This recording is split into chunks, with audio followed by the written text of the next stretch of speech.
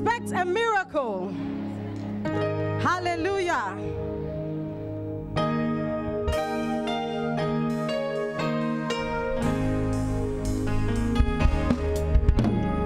I expect a miracle today, for nothing is impossible to those who believe and say. And I believe God's word is still the same. And I expect a miracle today. Oh, I expect a miracle today, for nothing is impossible to those who believe and say. And I believe God's word is still the same. Oh yeah, yeah, yes. And I expect a miracle today.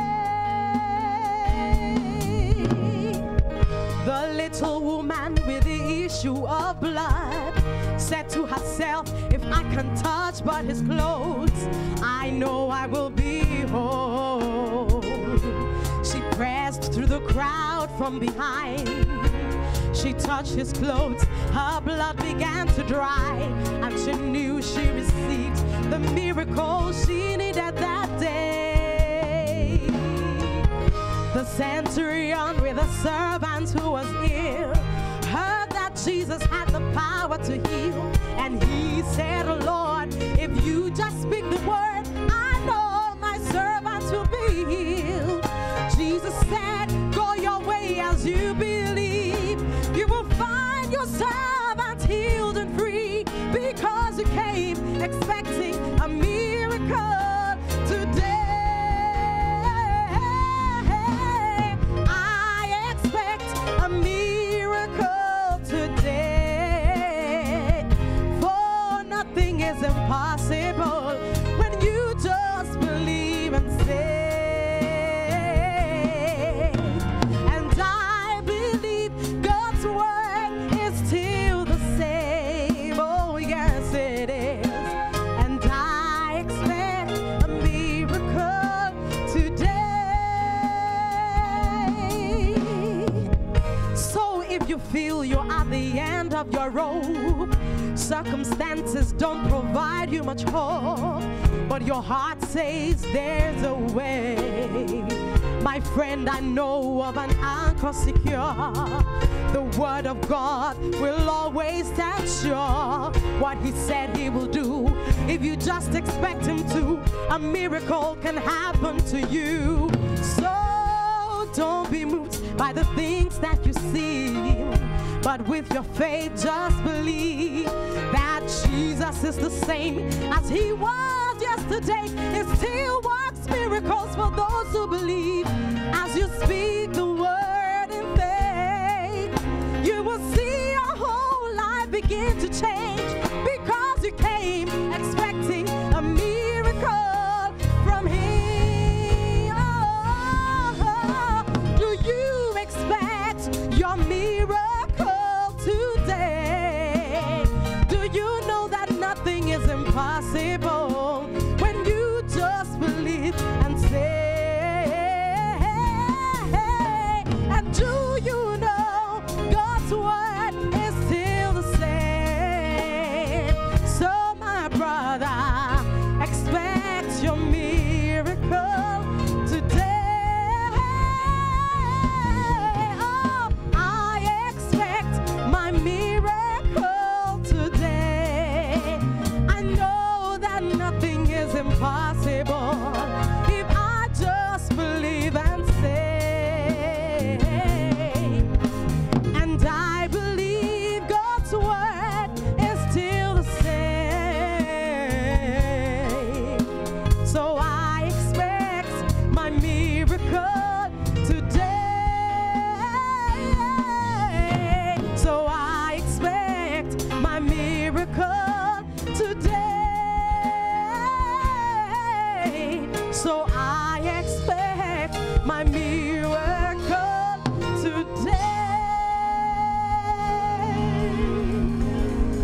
Thank you.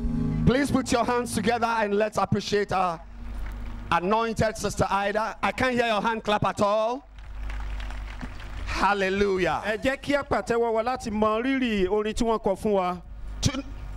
Tonight is the third night of Healing Jesus Crusade.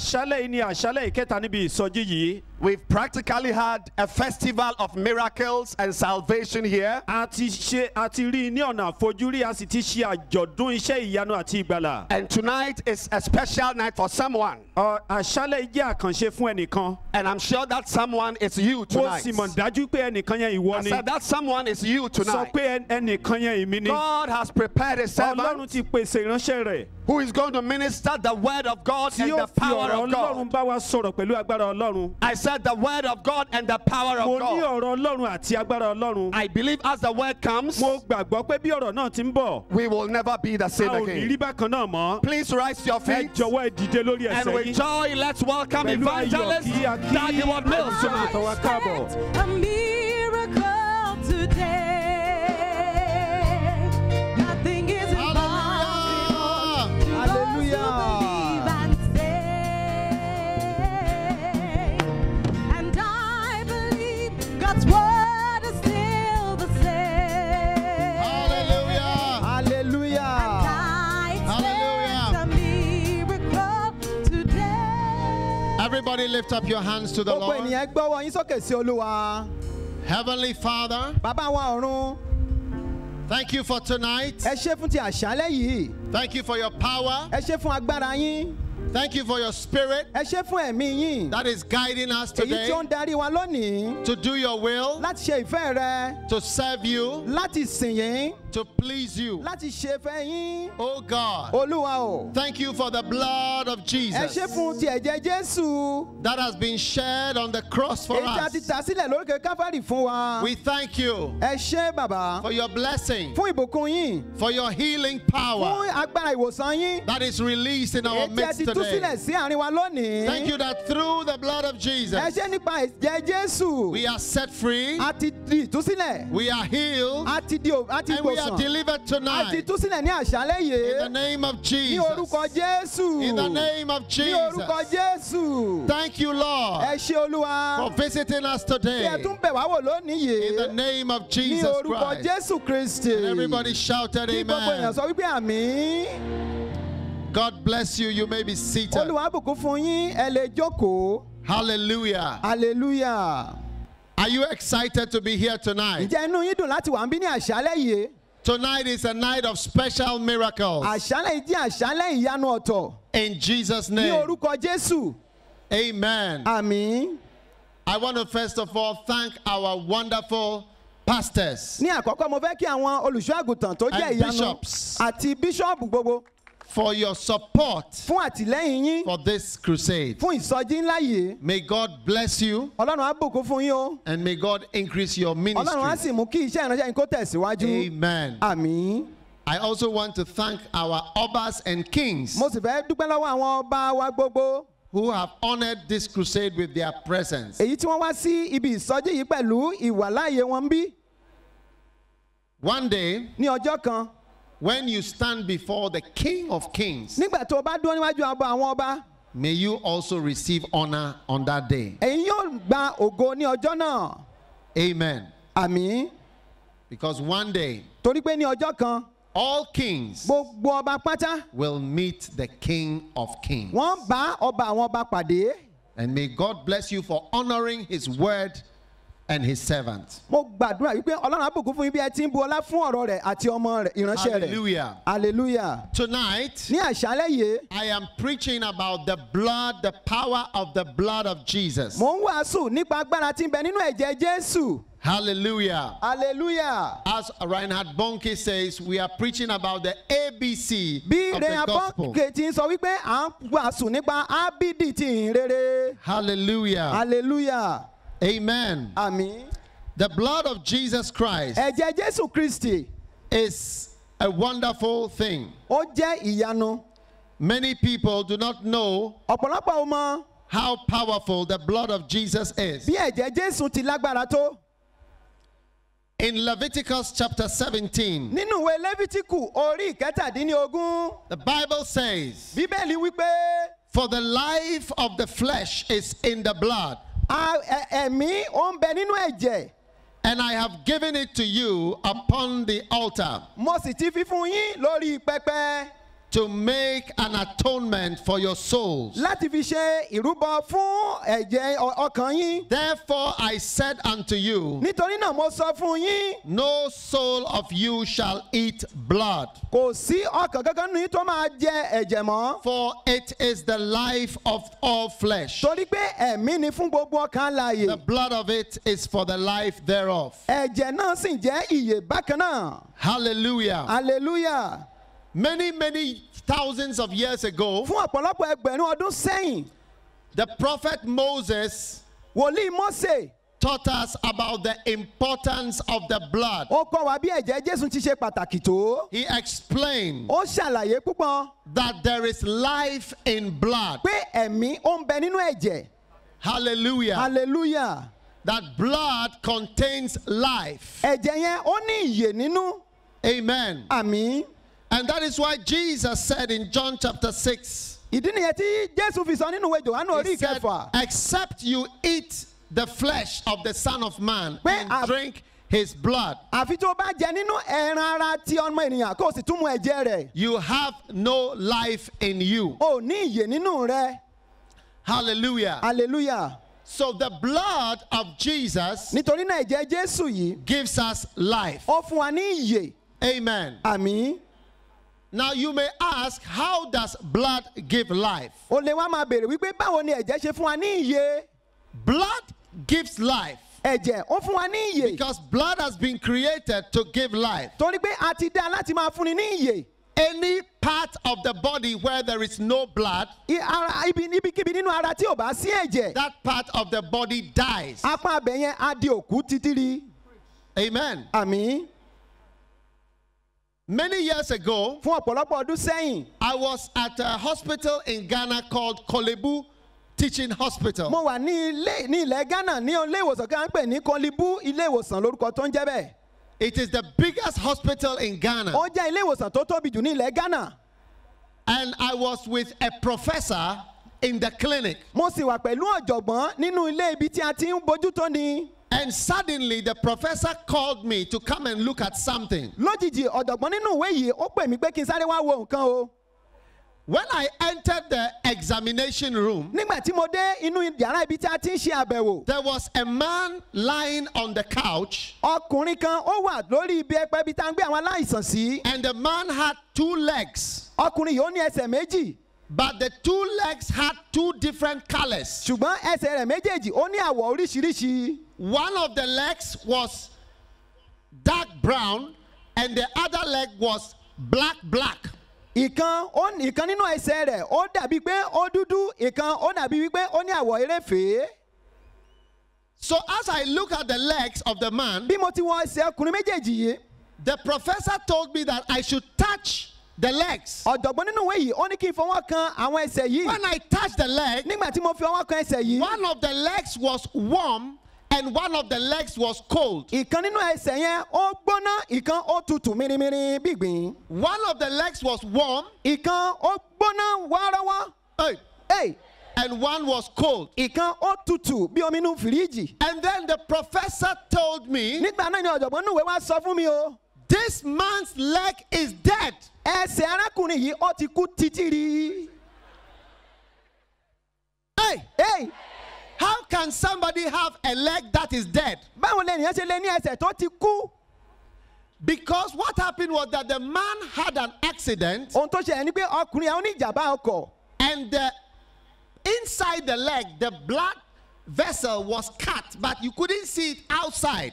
inú ẹsẹ̀ náà ohun tí ó mú ẹ̀jẹ̀ ó ti gé sọnù ṣùgbọ́n kò lè rí. And it was a big blood vessel. ohun tí ó ń fa ẹ̀jẹ̀ yìí ó tóbi púpọ̀. So all the blood going there was not going. torí náà ẹ̀jẹ̀ tó yẹ kó máa lọ síbẹ̀ á ti gé kò lè lọ mọ́. And because blood was not going to the leg, the man even didn't know that blood was not going to his leg.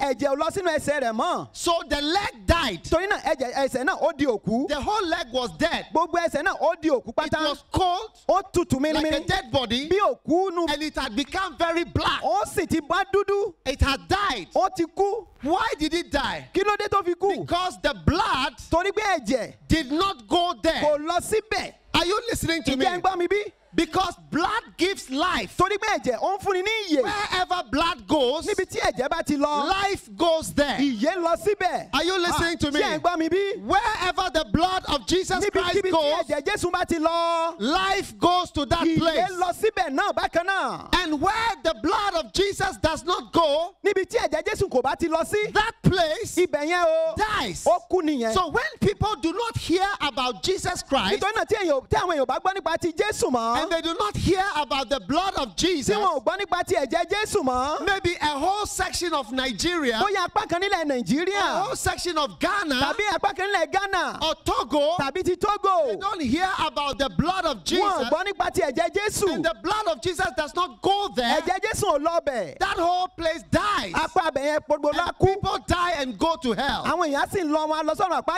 That is why it is very important, even though Moses was not a doctor, he prophesied many years ago, and he said the life is in the blood. The life is in the blood. For people to have life, blood must flow to that place. And tonight, I am telling you that there is a blood. It is not the blood of a goat. It is not the blood of a sheep. It is the blood of the Lamb of God. And tonight, that blood is flowing in Ijero.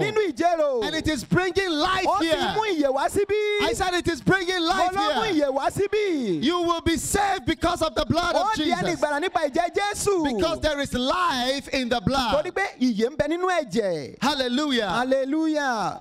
The blood of Jesus is giving us life. Anytime somebody does not receive the blood, that place dies. Tonight, if you do not receive my message about the blood of Jesus, you will die and you will go to hell, and you will have nothing that can save you from your sins. When you see a man who has a stroke, paralyzed, this hand cannot move, this leg cannot move. Do you know why? Do you know why? Do you want to know why? I cannot hear you. Do you want to know why? The arm is dead and the leg is dead, and sometimes he cannot speak well. It is because the blood did not flow in a certain part of the brain. So that part of the brain is dead. The commander of the right hand and the commander of the right leg died. They died when the blood stopped flowing there.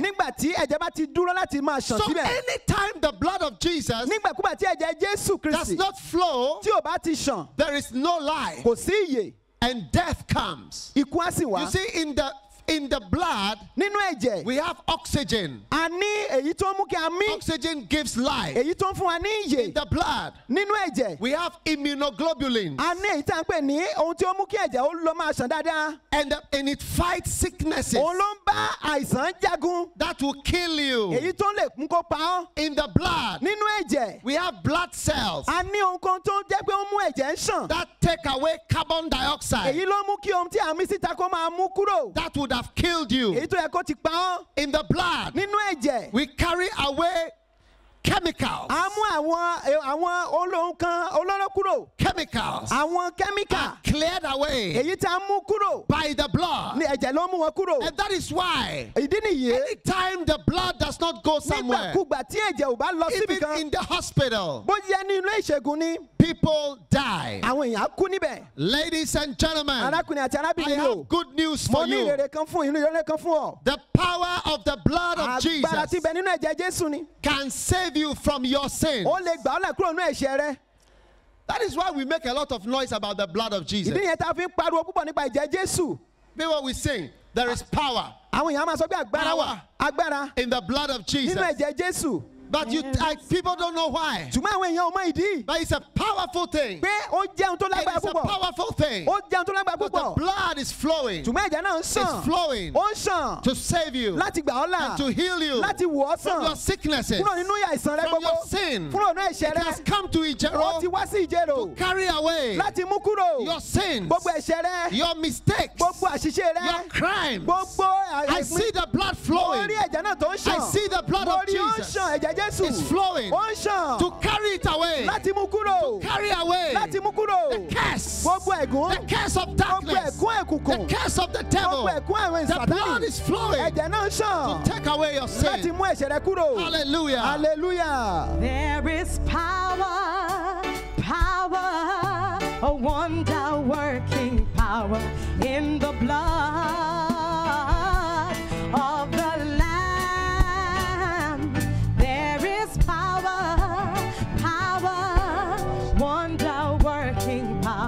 in the precious blood of the Lamb. There is power, wonder-working power in the blood of the Lamb. There is power, wonder-working power in the precious blood of the Lamb.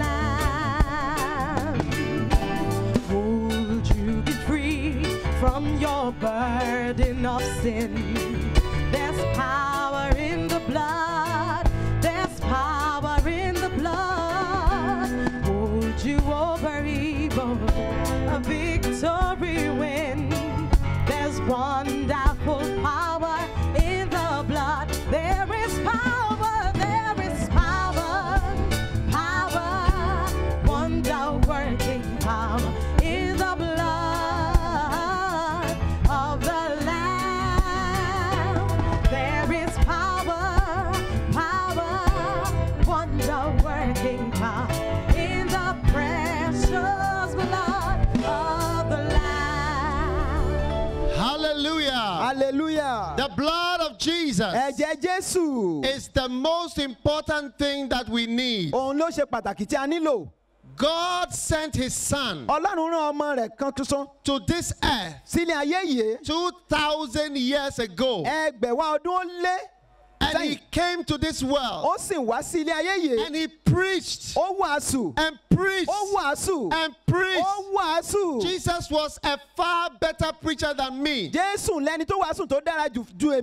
a better preacher than Reinhard Bonnke. But after 3 years of preaching, Jesus stopped preaching. Why did Jesus stop preaching? Why? Why didn't Jesus travel from Jerusalem to Morocco, Algeria, through Egypt, down to Nigeria? Why didn't he come? He could have come.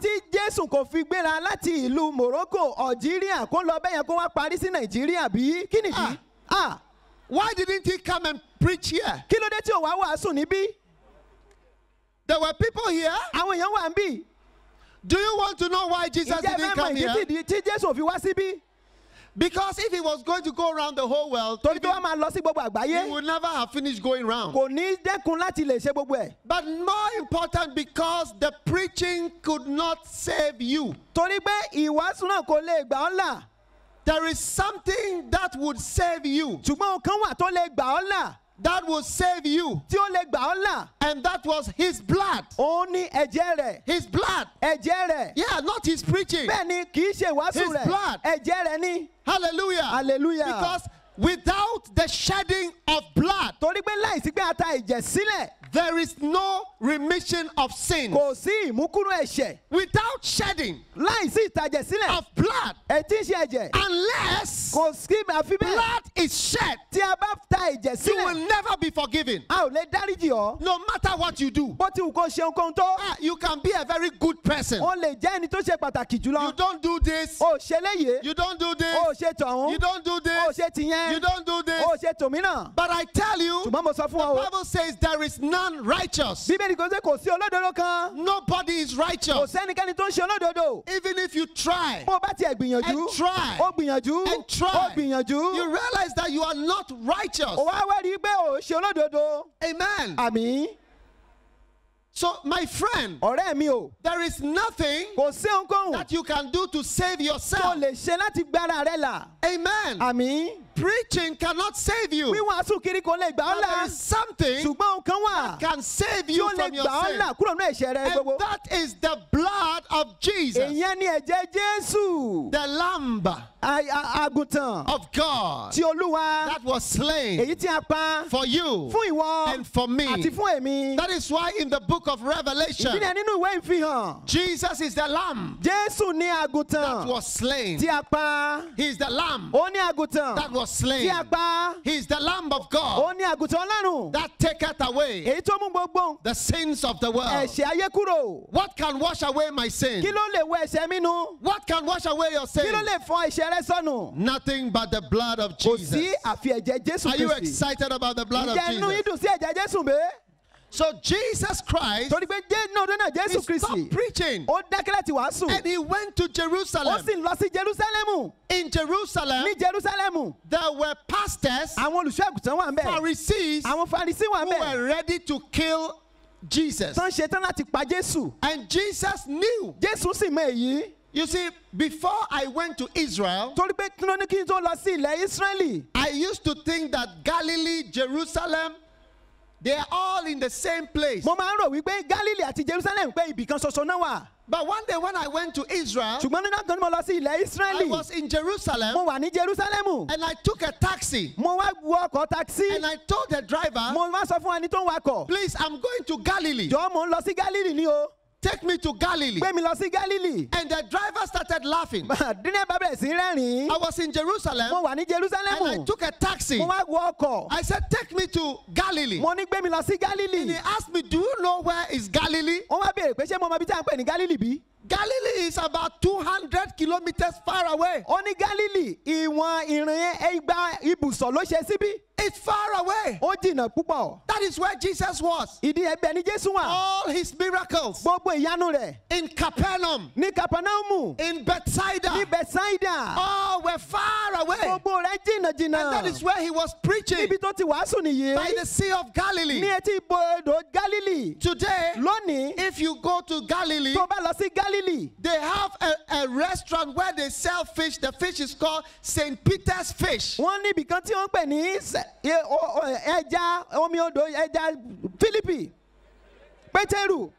Peteru is what? Peter. Peteru. Yes, Peter. Okay. Peter's fish. Jesus was not staying in Jerusalem at all. No way. He was far away. He was preaching far away. But when he wanted to shed his blood, he decided to go to where they kill pastors. Oh, Jerusalem. Jerusalem. That killeth the prophet. All prophets have been killed in Jerusalem. And he knew that if they would sacrifice, it will be in Jerusalem.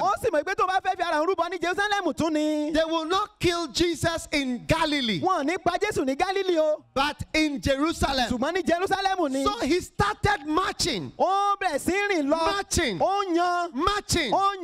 to Jerusalem. Lọ sí Jerusalem. 200 kilometers. Ní ìwọ̀n ibu ìsọ̀ igba. And as he was going, bí ó sì ti ń lọ, the Bible says he made his face. He determined to go there. Bíbélì sọ fún wa pé ó mú ọkàn rẹ̀ lọ síbẹ̀ tààrà. And as you are getting to Jerusalem, bí ó sì ti ń lọ láti dé Jerusalem yìí, you have to pass through Jericho. ó láti la ìlú Jericho kọjá. That is where, as he was entering the town, nítorí náà bí ó ṣe ń wọ inú bodè, he saw blind Bartimaeus. ó rí afọ́jú Bátíméù. And he healed him. Ó wò ó sàn. And then when he entered Jericho, nígbà tó tún wọnú Jericho he gangan, saw a sycamore tree. ó rí igi síkámọ́lẹ̀ And he kan. saw Zacchaeus ó on rí the tree. Sákéù lórí igi. And he said, come down. ó ní sọ̀kalẹ̀ wá. Today, lónìí I'm coming to your house. wọ́n wọnú ilé rẹ lọ. I'm coming to bless your house. mo fẹ́ bùkún fún ilé rẹ. Tonight, láṣálẹ́ yìí, Jesus is passing through Jésù you ń kọjá lọ. to come and bless your láti wá house. bùkún ọkàn rẹ. Hallelujah. Hallelujah. And as he passed through bí ó Jericho, sì ti lọ Jericho kọjá, he started to ascend. ó bẹ̀rẹ̀ sí ń gòkè. Jericho is down. Jericho wà ní And ìsàlẹ̀. Jerusalem is up. Jerusalem wà So he'll lókè. be going up. ó bẹ̀rẹ̀ sí ń lọ And he sókè. had ascended ó ń gòkè lọ. to Mount Zion. lọ sókè Síónì. Mount Zion is inside òkè Jerusalem. Síónì wà nínú And he started Jerusalem. going ó up bẹ̀rẹ̀ sí ń lọ to sókè. Jerusalem. sí Jerusalem. Oh, Jerusalem. ìwọ Jerusalem That o. kills the tí ó prophets. pa àwọn wòlíì. He knew that he was going to ó die mọ̀ wípé there. a máa pa òun níbẹ̀. He told Peter, ó sọ fún Pétérù. he said, they will kill me. ó ní wọ́n á pa mí o. They will sacrifice me. màá fi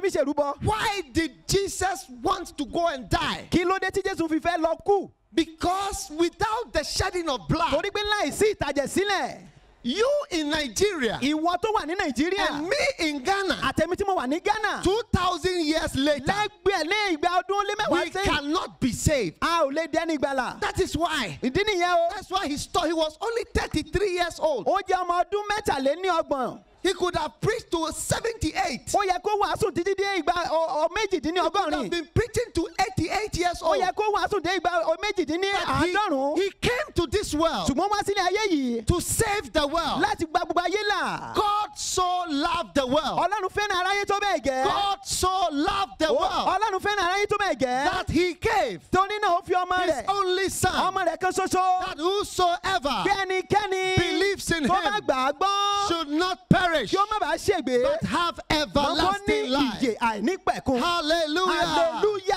Hallelujah. Hallelujah. That is why Jesus ìdí came yẹn tí Jésù fi wá o, to shed his blood láti wá ta ẹ̀jẹ̀ rẹ̀ on the sílẹ̀ cross. lórí igi àgbélébùú. So they put him on the cross torí náà wọ́n fi sí orí igi àgbélébùú. and he lay on the cross ó sì ti ara ẹ̀ sórí igi àgbélébùú. and they nailed his hand. wọ́n fi ìṣógun ní ọwọ́.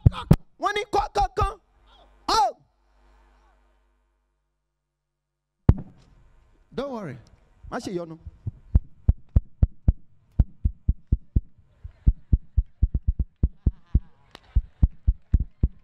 And the blood started to come out of his ẹ̀jẹ̀ bẹ̀rẹ̀ hand. sí ń jáde ní ọwọ́ rẹ̀. Wow. Wow. They nailed his other hand. wọ́n tún kan ọwọ́ kejì. The blood came out of 5 different places. ẹ̀jẹ̀ jáde níbi márùn-ún ọ̀tọ̀ọ̀tọ̀. It came out of his hands. ó jáde ní ọwọ́ rẹ̀. It came out of his feet. ó jáde ní ẹsẹ̀ rẹ̀. That blood, ẹ̀jẹ̀ what can wash? kí ló lè fọ̀? What can wash your sins? kí ló lè fọ̀ ẹ̀ṣẹ̀ rẹ sọnù? Nothing but the blood. kò sí nǹkan àfi ẹ̀jẹ̀. They nailed it. wọ́n kàn án. And it started to come out ó sì bẹ̀rẹ̀ sí ń jáde from the hands. lọ́wọ́ rẹ̀. As it was dropping, bí ó ti ń kán sílẹ̀ tó. your salvation, ìgbàlà rẹ. my salvation, ìgbàlà mi. your salvation ìgbàlà rẹ. started to come ó bẹ̀rẹ̀ sí ń and wá. appear in this ó world. bẹ̀rẹ̀ sí ń wá sí ayé yìí. Salvation agbàlà from our sins. kúrò náà ẹ̀ṣẹ̀. They beat him on his back, wọ́n lù ú ní ẹ̀yìn. whipped him. wọ́n nà án. Blood was coming ẹ̀jẹ̀ out tó ń jáde of his back. láti ẹ̀yìn. That is the blood, it was flowing. ìjẹ̀jẹ̀ bẹ̀rẹ̀ sí ń From the ṣàn back. láti ẹ̀yìn. When they put it on the cross, nígbà tó ń fi sórí igi and àgbélébùú, the blood was scratching, ẹ̀jẹ̀ bẹ̀rẹ̀ sí ń ṣàn. was scratching where ó bẹ̀rẹ̀ sí ń ṣàn gidigidi. they are beating him. wọ́n nà án. And the blood was smearing on the ẹ̀jẹ̀ cross. bẹ̀rẹ̀ sí ń ṣàn lórí igi àgbélébùú.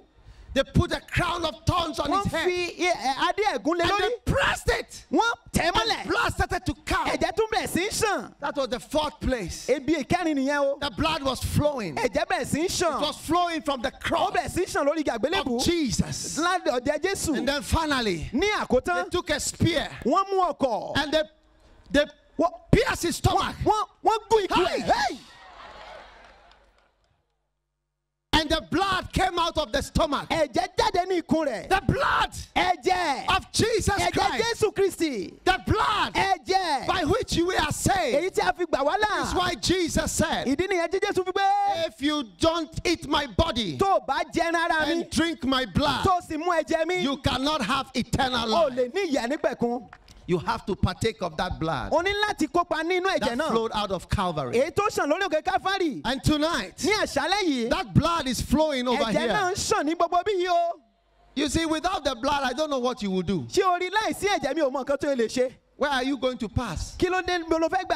How many people have told a lie before? How many liars are here?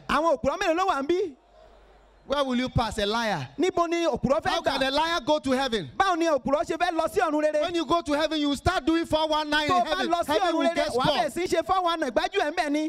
Oh. How many have stolen something before?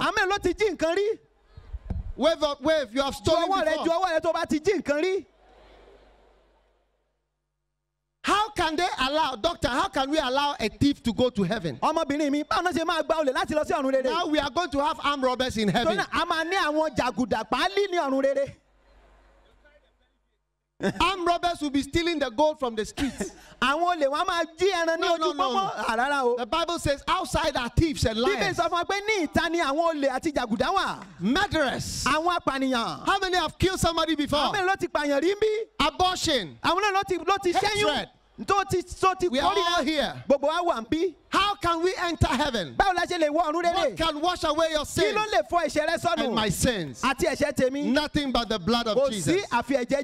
Hallelujah. Hallelujah. Hallelujah. Hallelujah. The Bible says, if we confess our sins, He is faithful and just to forgive us. If we walk in the light as He is in the light, we have fellowship one with another. And the blood of Jesus Christ, His Son, cleanses us from all sin.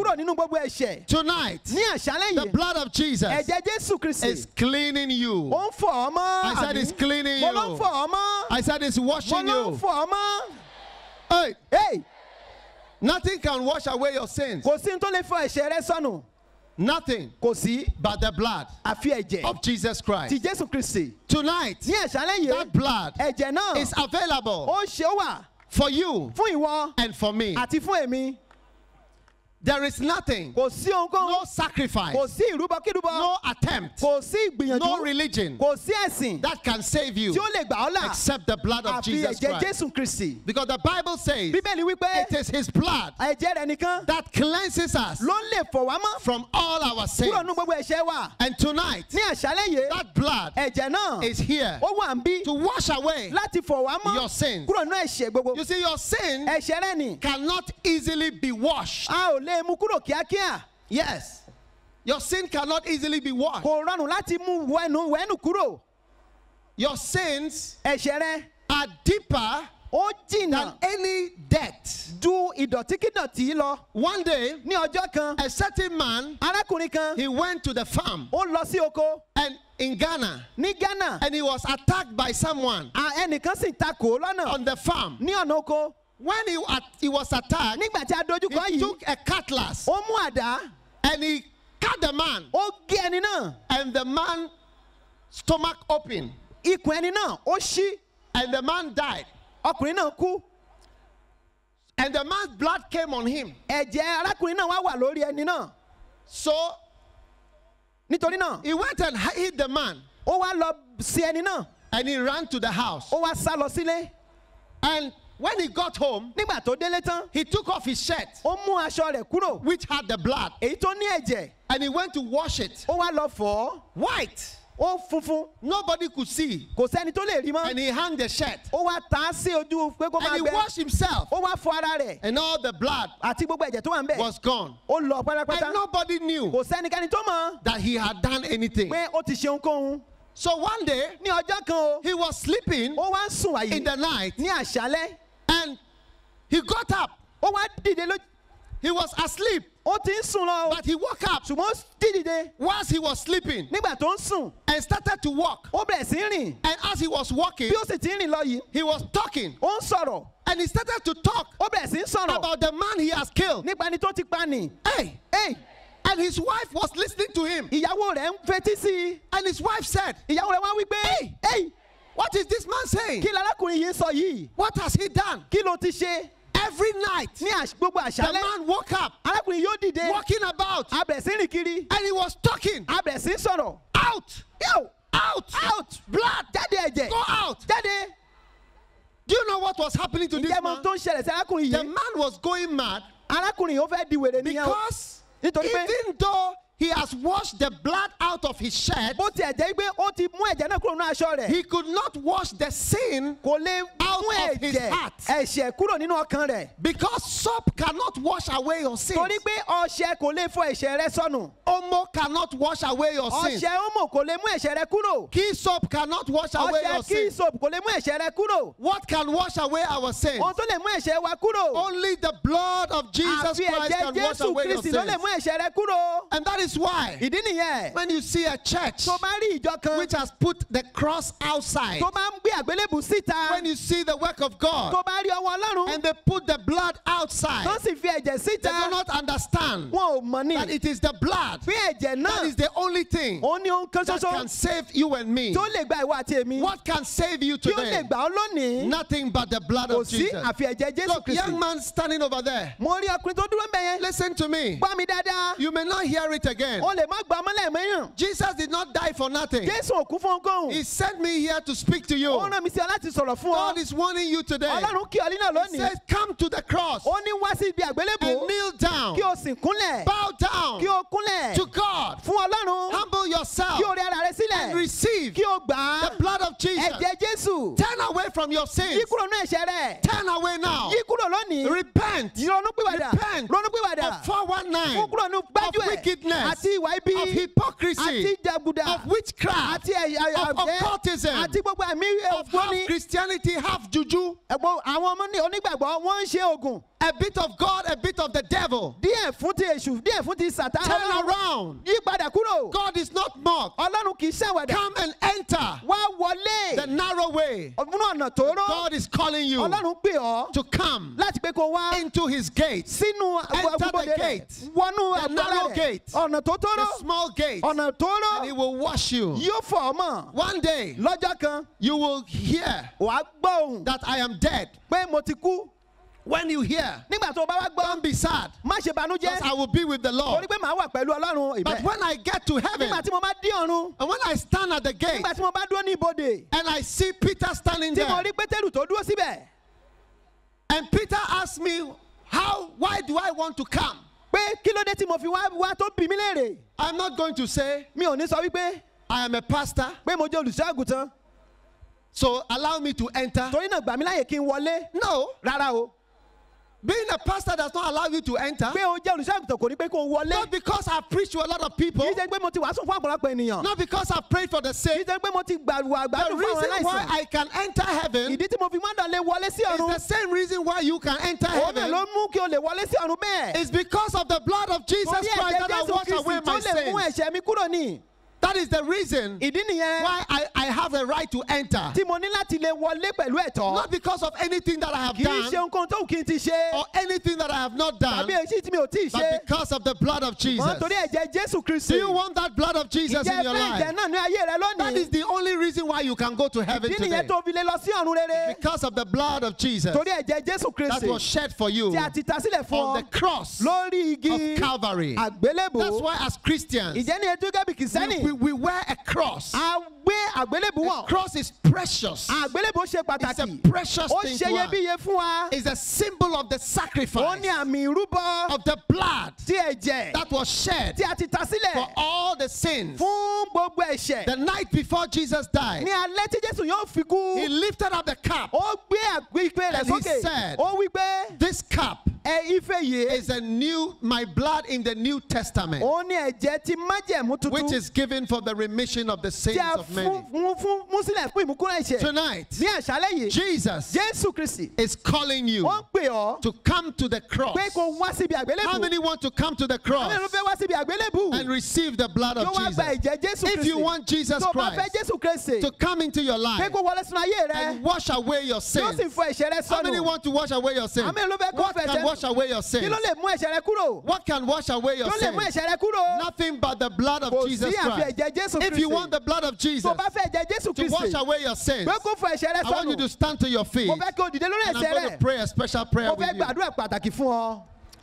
What can wash away my sin? Nothing but the blood of Jesus. And what can make me whole again? Nothing but the blood of Jesus. Oh, precious is that blood that makes me white as snow. No other fount I know, nothing but the blood of Jesus. What can wash away my sin? Can wash away my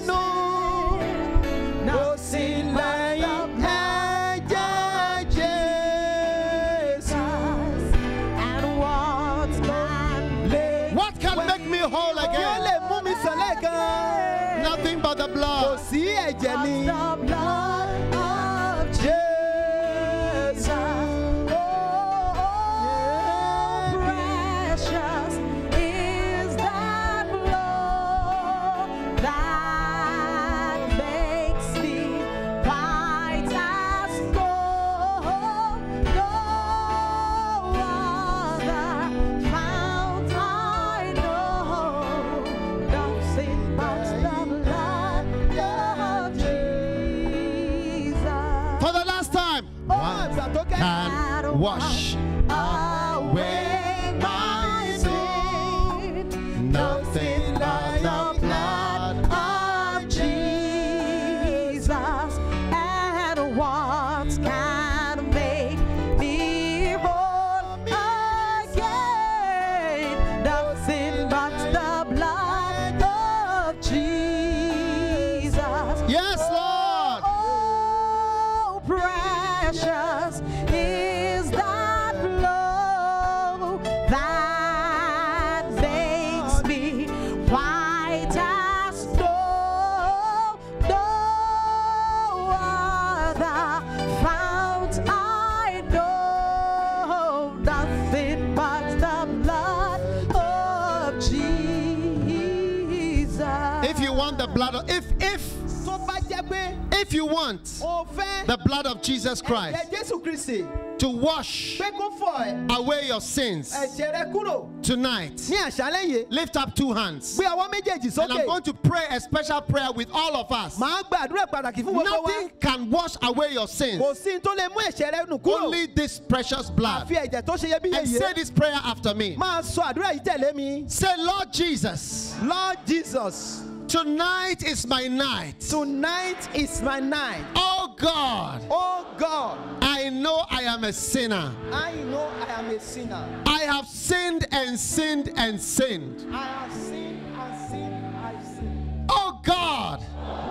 Tonight I come to the cross. I come to the cross. I come to the cross. I come to the cross. Just as I am. Just as I am. Please forgive me. Please forgive me. Please wash away my sins. Please wash away my sin. With your precious blood. With your precious blood. Wash me, Lord. Wash me, Lord. Everybody say, wash me, Lord. Wash me, Lord. With your blood. With your blood. With your precious blood. With your precious blood. Cleanse me, Lord. Cleanse me, Lord. Cleanse me. Cleanse me. From all my sins. From From all my sins. I am a sinner. I am a sinner. I know. I know. I know. I know. I know. I know. I am a sinner. I am a sinner. But tonight, I come to the cross. I come to the cross. Wash me, Lord. Wash me, Lord. With this precious blood. With this precious blood. Tonight, I receive the blood of Jesus. The blood of Jesus. Tonight, I receive Jesus Christ as my Savior, my Master, and my Lord. Thank you, Jesus Christ. Thank you, Jesus Christ, for dying on the cross for me. For dying on the cross for me. Thank you, Jesus Christ. Thank you, Jesus Christ, for dying on the cross for me. Dying on the cross for me. From tonight. Everybody say from tonight. From tonight. From tonight. From tonight. I belong to Jesus. I belong to Jesus. I belong to Jesus. I belong to Jesus. I will follow Jesus. I will follow Jesus. Thank you, Jesus. Thank you, Jesus, for saving my soul. For saving my soul. With your life. With your life. And your blood. And your blood. Now say after me, Satan. Now. Everybody say Satan. Satan. Satan. Satan. Listen to me. Listen to me. From today. From today. I will not follow you again. I will not follow you again. Lift your hand, say Satan. Lift your hand, say Satan. In the name of Jesus. In the name of Jesus. I am free from you. I am free from you. I am free from you. I am free from you. Through the blood of Jesus. Through the blood of Jesus. I am saved. I am saved. I am born again. I am born again. By the blood of Jesus. By the blood Christ. of Jesus. Lift your two hands and say thank you, Jesus, for saving me tonight. I love you, Jesus. I thank you, Jesus, for dying for me. Hallelujah. Hallelujah. Hallelujah. Hallelujah. Hallelujah. Hallelujah. Bí ọwọ́ rẹ méjèèjì sókè síbẹ̀ ń tẹ́ ti jẹ́wọ́, ó yẹ pé Olúwa o. Mo dúpẹ́ lọ́wọ́ rẹ fún àṣálẹ́ yìí. Mo dúpẹ́ fún ẹ̀jẹ̀ rẹ iyebíye. Èyí tí ẹ ta sílẹ̀ fún mi. Mo dúpẹ́ lọ́wọ́ rẹ Olúwa fún ikú rẹ lórí igi àgbélébùú. Èyí tó mú gbogbo ẹ̀ṣẹ̀ mi nù kúrò. Olúwa o, láti òní lọ, fi ẹ̀jẹ̀ rẹ fọ̀ mí mọ́. Fi fọ̀ gbogbo ẹ̀ṣẹ̀ mi sọnù. Láti òní lọ, fi ẹ̀jẹ̀ rẹ tí ẹ ta sílẹ̀ lórí igi àgbélébùú. Fọ̀ gbogbo àìṣedéédé mi sọnù. Fi fọ̀ gbogbo wọn sọnù pátá. Kọ orúkọ mi sínú ìwé ìyè. Láti òní lọ, mo jẹ́wọ́ rẹ ní Olúwa. Mo gbà ọ́ gẹ́gẹ́ bí Olúwa mi. Mo gbà ọ́ gẹ́gẹ́ bí bàbá mi. Mo gbà ọ́ gẹ́gẹ́ bí ẹlẹ́dàá mi. Màá máa tẹ̀lé ọ láti òní lọ. Mi ò ṣe ti Sátánì mọ́. Mo fi gbogbo ayé mi fún ọ. Títí láé ni ó máa yìn ọ́. Títí láé ni ó máa ṣe ìfẹ́ rẹ̀. Láti òní lọ, Olúwa ó ṣé o. Torí pé ẹ ti gbà mí là lónìí. Torí pé ẹ ti sọ mí di àtúnbí. Torí pé ayé mi ti di ọ̀tun lónìí. Torí pé mo ti di ẹni ìgbàlà. Ẹ ṣé o Jésù. Ògo ni fún orúkọ yín. Àmín. Wá sọ báyìí pé Sátánì. Sátánì. Padà lẹ́yìn mi. Mi ò ṣe tiẹ̀ mọ́. Mo ti di àtúnbí. Mo ti di ọmọ Ọlọ́run. A ti gbà mí là. Ké hallelujah. Hallelujah. Oh, give the Lord a mighty shout. Ó yá pariwo ńlá fún Jésù. Are you happy that the blood of Ìjẹ́nu rẹ̀ dùn Jesus fún ẹ̀jẹ̀ Jésù bí? wash away your sins? Tó ti wá gbogbo ẹ̀ṣẹ̀ rẹ sọnù. Hallelujah. Give the Lord a wave. Shout. Ó yá ju ọwọ́ kó kígbe, ju ọwọ́ kó kígbe. Hallelujah. Hallelujah.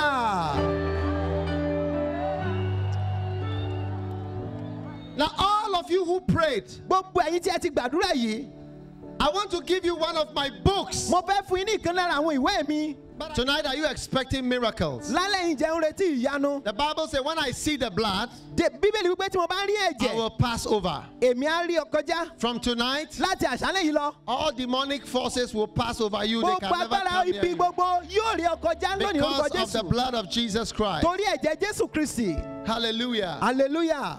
The blood of Jesus Ẹ̀jẹ̀ Jésù Kristi. is the most precious thing to Òun ló us. ṣe iyebíye láti ní.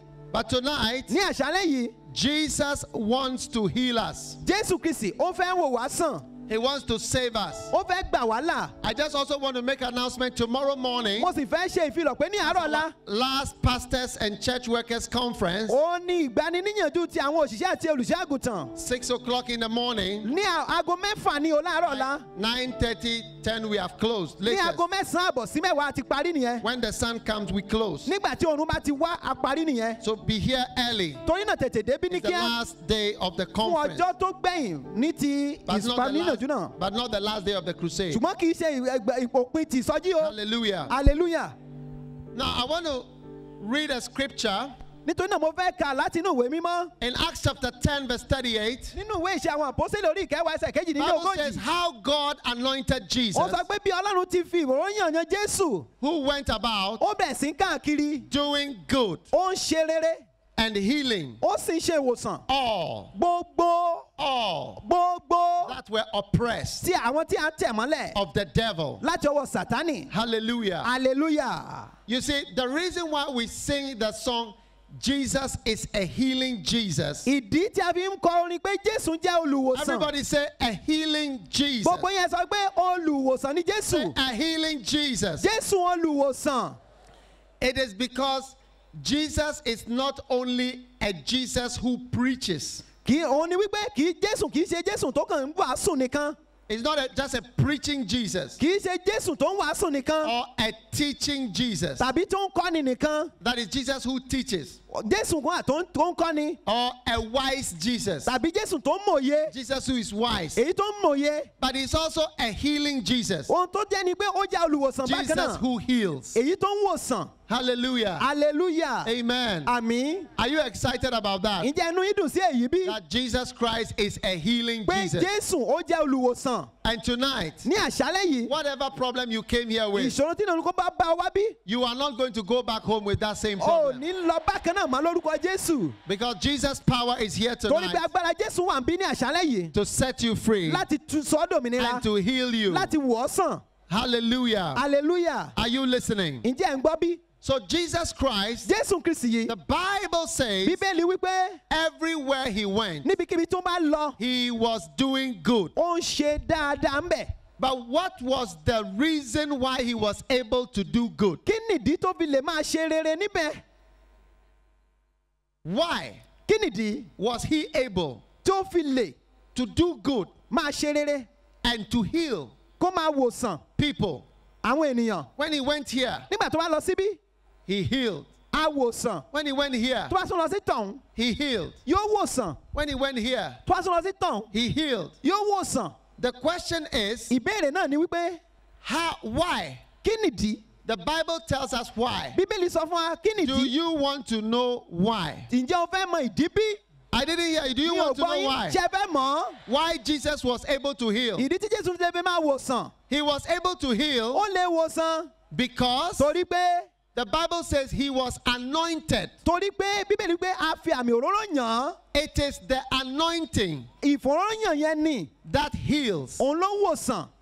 Nobody can heal. Kò sẹ́nikẹ́ni tó lè wòsàn. It is the Holy Spirit, Àfi ẹ̀mí mímọ́ ni. the anointing Ìfòróyàn of the Holy ti Spirit ẹ̀mí mímọ́ that heals. òun ló ń wòsàn. So that anointing Ìfòróyàn náà of Jesus ti Jésù is here today ó also. wà níbí bákan náà lónìí. Do you know why? Ǹjẹ́ ẹ mọ ìdí? Because Jesus is the same Torí yesterday, Jésù ní bákan náà lánàá. is the same today, Ó ní bákan náà lónìí. and he's the same Ó forever. sì rí bákan náà títí láé. That's why the Bible tells Ìdí us tí Bíbélì sọ fún wa wípé God anointed Jesus. Ọlọ́run fi ìfòróyàn yan Jésù. Everybody say God anointed Gbogbo èèyàn Jesus. sọ pé Ọlọ́run fi ìfòróyàn yan Jésù. God anointed Jesus. Ọlọ́run fi òróró yan Jésù. Amen. Àmín. And Jesus was anointed.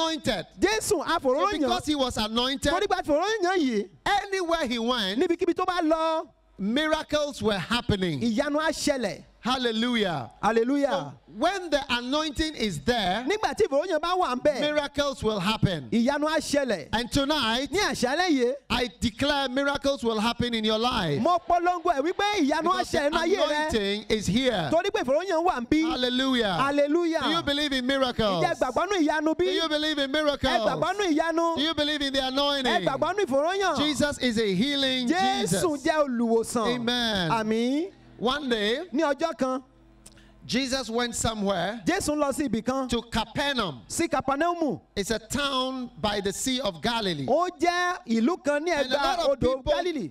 A lot of people gathered, Àwọn ènìyàn péjọpọ̀. in so much that there was no room Tó bẹ́ẹ̀ tí ò sí àyè mọ́. to receive them. Láti gbà wọ́n. And then there came one Nígbà náà lẹ́nìkan wá wá. who was sick of the palsy. He was paralyzed. Ní tó jẹ́ pé ó ti rọ pẹ́lẹ́sẹ̀ They pátápátá. were carrying him. A gbé e wá ni. Tonight, Ní àṣálẹ́ if yìí, you were carried here, tá a bá gbé ọ wá bí, you will walk home in the name wàá of fẹsẹ̀ rẹ rìn Jesus. lọlé lórúkọ Jésù, àmín. And 4 people were carrying him. Ènìyàn mẹ́rin ọ̀tọ̀ọ̀tọ̀ ló gbé e.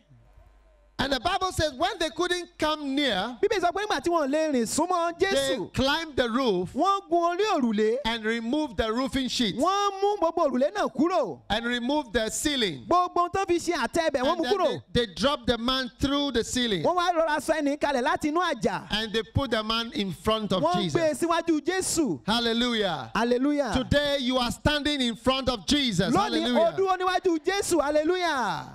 And when Jesus saw their faith, Nígbà tí Jésù rí ìgbàgbọ́ wọn, he said to the sick man, ó wí fún aláìsàn náà, my son, arákùnrin mi, thy sins ẹ̀ṣẹ̀ are forgiven thee. adarí ẹ̀ṣẹ̀ rẹ jì ọ́. Tonight, Láṣálẹ́ yìí, maybe you have sinned. bóyá o ti ṣẹ̀. That is why some sickness has come to you. Ìdí nìyẹn tí ọ̀pọ̀lọpọ̀ àìsàn fi wọnú ayé rẹ. But I have good news for you. Mo mọ̀ ní ìrere fún ọ o. Through the blood of Jesus, Nípa ẹ̀jẹ̀ Jésù Kristi, all your sins gbogbo ẹ̀ṣẹ̀ rẹ are being washed away a and ti fọ̀ forgiven wọ́n tonight. kúrò, a sì dáríjì ọ́. Àmín. Hallelujah. Hallelujah.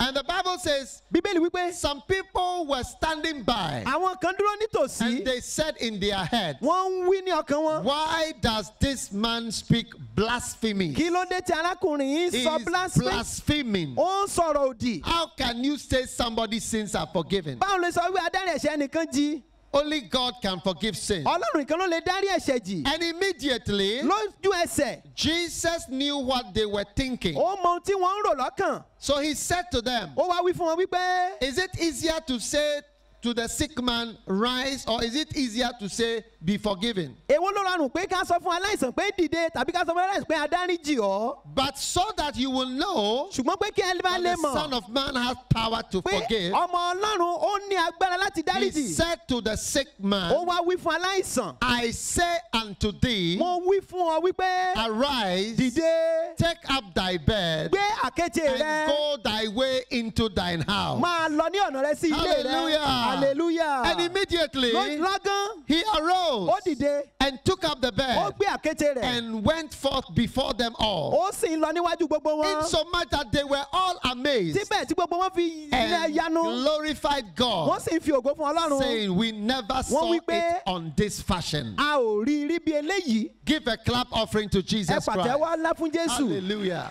Hallelujah. What a wonderful Jesus Irú ìlà Jésù Ọlọ́run ìyanu wo we are nìyí? serving Èyí today. tí à ń sìn lónìí. Jesus said to the sick man, Jésù sọ fún aláìsàn, arise, dìde, take up your bed gbé àkéte rẹ, and walk. máa rìn. Today, Lónìí, anything that has kept you down, gbogbo ohun tó mú ẹ di ẹni ìjákulẹ̀, you are going to rise out of that thing wàá today dìde in kúrò the nínú rẹ̀ name of Jesus. lónìí lórúkọ Jésù. One day, Ní ọjọ́ kan, we went to a certain town a lọ sí ìlú kan. and there was a man who was paralyzed Ọkùnrin kan wà bẹ́ẹ̀ tó ti yarọ. and he was lying at the back there. A gbé dùbúlẹ̀ sí ẹ̀yìn During the pátápátá. miracle time, Nígbà tí àkókò ìyanu dé, God's power touched him agbára Ọlọ́run kàn án. and he came Ó wá to the front síwájú. somehow. And he was able to stand on the stage. And he was so amazed. Later on, at another crusade, Doctor, do you remember this man? He came with about 36 people in a bus. His name was Bismarck. Because he was healed. And he came with about 36 people in a bus. He has not worked for many months. And he came to testify. He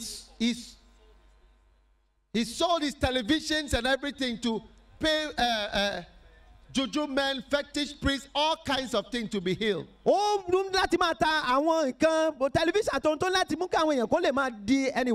Jesus healed him during that crusade. I did not even know him because a lot of people came to pass on the stage. I didn't even remember him. But when he came back to another crusade with a bus full of people to come and testify again about how he had been healed, I myself marveled. You see, I don't know how to heal people. And the doctor here also doesn't know what to do. But Jesus is the one who heals people. Are you listening to me? Jesus is the one who told this man, rise up, take up your bed, and walk. People were amazed. And tonight, you will be amazed at what Jesus is going to do in your life. Hallelujah. Hallelujah. One day, I went to Colombia, and there was a lady there. She came to the crusade, and her child was dead. Hey, not sick, dead. She went to the clinic in the afternoon. And they told her, your child is dead. You have to leave the body. But she said, no. I've heard of a crusade. I will take my dead child to the crusade. So she brought the child. During the prayer time, the miracle time, the power of God came on the child who was dead, and the child just came back to life. So she came to the stage. Hallelujah. Hallelujah. She came on stage holding a baby and crying. I have her picture on one of my tracks. And she was crying. So I asked my interpreter, what is wrong with this woman? And when he asked her, I could not believe what she was saying. That Jesus had touched her child, and the child who was dead was raised up. The next day, at the crusade, they brought more dead people for me to raise. Hey. I said, I don't know how to raise a dead person. So when I came to the crusade, the soldiers took me to the side of the stage. Here was a dead man covered with bed sheets. I've never seen so many ambulances all over. People have come because they had heard about what the Lord had done. Yet the day before. But you see, I didn't go down to pray for the man. I didn't raise him, the first one from the dead. It's Jesus who raised you from the dead. Amen. I'm just a man. But the anointing of the Lord is upon me. And when the anointing is there, anything can happen. I said anything can happen. I said anything can happen. Hallelujah. Hallelujah. And tonight, that anointing is here. And Jesus is ready to touch you and heal you of every curse in your life. Are you listening to me? Do you believe in miracles? Do you believe that Jesus can heal you today? Do you believe that it is your turn today? How many believe that tonight is your night? Jesus is a healing Jesus. He is the Lord that healeth thee tonight. Tonight I want to pray for you. And I want you to stand up. And we are going to pray. His name is Jehovah. Rophi. The Lord that healeth thee. Right now, wherever you are sick in your body, I want you to put your hand there. If it is your eyes, put your hand on your eyes. If it is your stomach, put your hand on your stomach. If it is your breast, put your hand on your breast. If it is your heart, put your hand on your heart. Wherever the sickness is, tonight, Jesus is here to heal you. Somebody's here, you cannot walk, but God is telling you today, rise up, take up your bed, and walk in the name of Jesus. Receive your healing. Receive your healing. Receive your healing. Receive your healing. Receive your healing. I bind the curse of the enemy. I bind the curse of the devil. I bind every wicked power of darkness fighting the people. In the name of Jesus. Let the power of the devil be broken in the name of Jesus. In the name of Jesus. Let the power of darkness be broken in the name of Jesus. Let the curse of darkness be broken in the name of Jesus. Thank you, Lord, for your power that is flowing in this place. Somebody's being healed in the eyes. Somebody's being healed in the neck. Somebody's being healed of madness. Madness. Mental sickness. Depression. Schizophrenia. In the name of Jesus. Be healed. Be healed. Be healed. Be healed. Every chest condition. Every chest cup condition, tuberculosis, asthma, chest pain, I bind it in the name of Jesus. I break it in the name of Jesus. Every sickness that will shorten your life, every curse that will shorten your life, every sickness that is inside your body today, that will shorten your life, I bind it in the name of Jesus Christ. Receive your healing. Receive your healing. I said receive your healing. Receive your healing. Receive the anointing of the Lord. The Spirit of the Lord is here. His anointing is here. He's here to heal you today. Lift your hand, everybody. Thank God right now for miracles, for healing, for His power. Thank you. Thank you, Lord Jesus. You are the Lord. You are the Lord that healeth me. You are the Lord, my healer. You sent your word and you healed my disease. You are the Lord.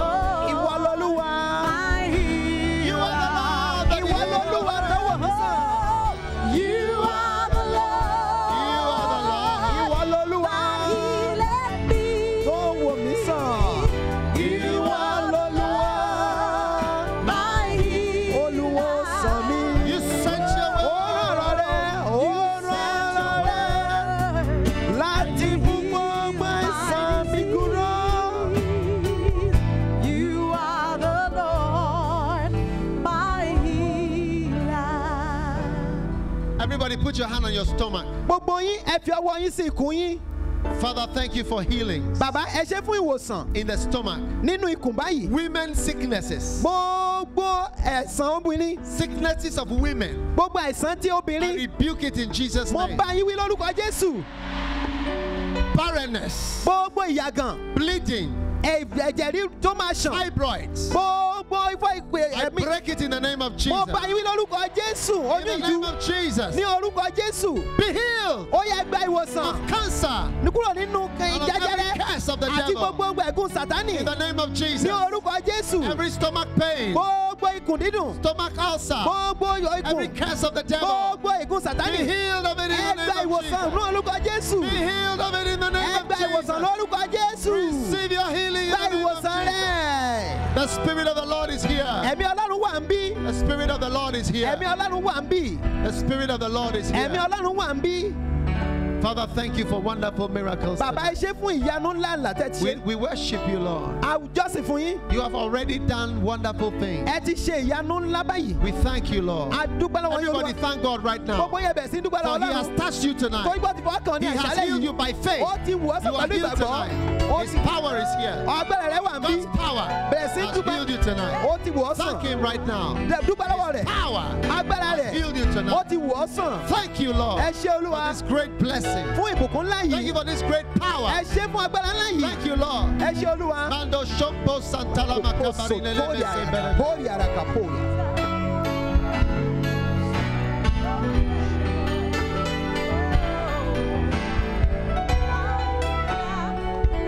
Oh, hallelujah.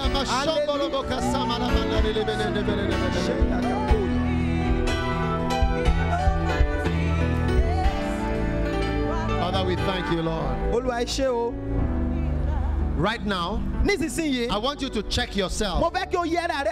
Maybe you had a pain, but the pain is gone. Maybe you couldn't walk. Rise up and walk right now. Tonight is a night for walking. Tonight is a night for walking. Rise up and walk. Be healed in the name of Jesus. The power of God is here. Maybe you were bleeding, but the bleeding has stopped. Maybe there was a pain, but the pain has stopped. Maybe you couldn't see, but right now, open your eyes. Jesus has healed you. Thank you, Lord, for your power. Thank you, Jesus. The curse is broken in the name of Jesus. Right now, I want you to check yourself. If Jesus has touched you, if Jesus has healed you, wherever you are standing, maybe you couldn't see, maybe you couldn't walk, maybe you couldn't do something, maybe you felt the power of God. Oh, some people are already coming. I want you to come to the side here. Come from wherever you are. Maybe you are far away, but God has touched you. Come quickly from wherever you are. Wow! Maybe you were healed yesterday, but you were not able to come. Come quickly now. Maybe you were healed the day before. When you went home, you realized that you are healed. Come quickly. Miracles are happening now. Come right now. Jesus is power. Jesus' power is flowing.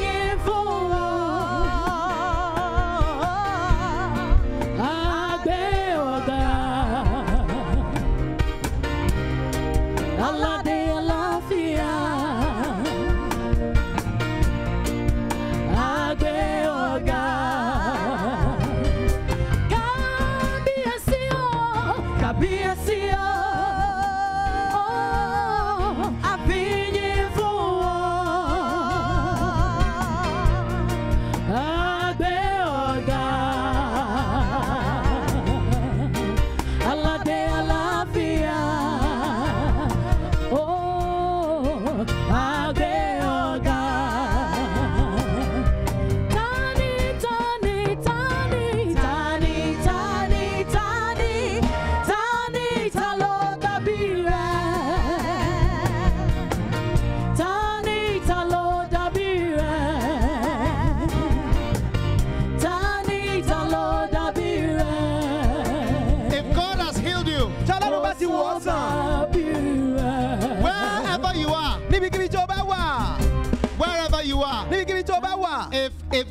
has healed you, I want you to come quickly. It is very, very important that you come. Because I'm going to pray with you again. Everybody come. If God has touched you, if God has touched you, I believe all of us have received miracles. But if you can see it, you can see that something has happened. God has healed you. God has healed you. Doctor, what's happening here? Fantastic miracles tonight. This man fell 2 years ago and could not walk without the stick. He had a problem with his leg. Tonight, as we were praying, the power of God entered him. Wow! Wow! He realized that strength has come into the leg. My God is good. My God is good. My God is good. Everything not double, double.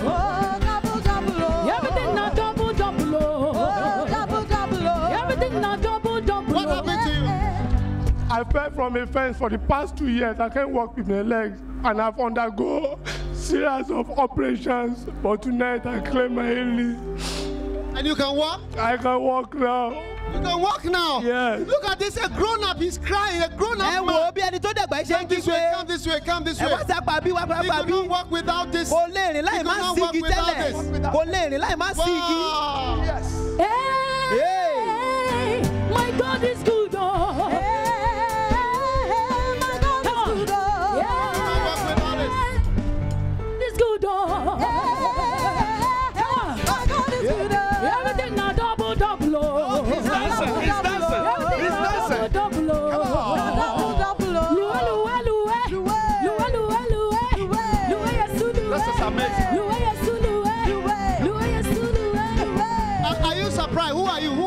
I'm a brother. You are what? Brother to him. Where's my interpreter? Are you surprised? I'm very surprised. For the past 2 years, it can't work, but now I thank God now it can work. Thank you, Father. Wow. He was just jumping down there. The friend was jumping down there. Is jumping more than the one who has been in the Bible, the friends of the man brought the man. The friends of the man brought the man. And the man was healed. That is what God has said. This is the one of the 4 friends. One of the 4 friends. Strength. Scripture practically seen here. In Jesus' name. Amen. In Jesus' name. And bless his friend too, Lord. Amen. God bless you. Hey, another fantastic miracle tonight. Mama has been bleeding for some time now. As we pray tonight. Private part, but now it is stopped by the grace of God. She said she felt it.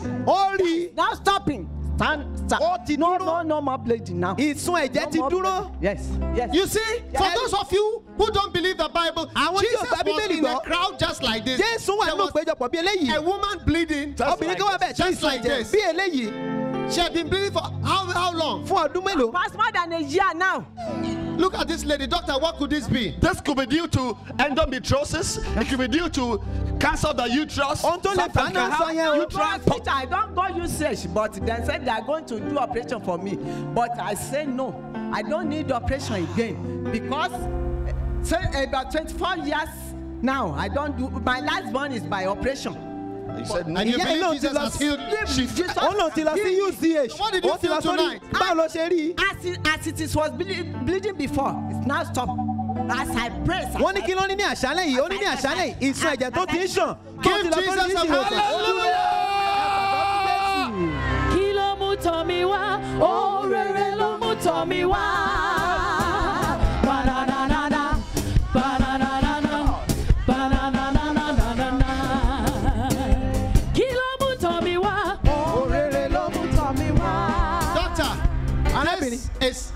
This is woman is postmenopausal. That makes it bleeding very serious. So it's a serious thing. Postmenopausal. A woman bleeding. this age should not be bleeding. No.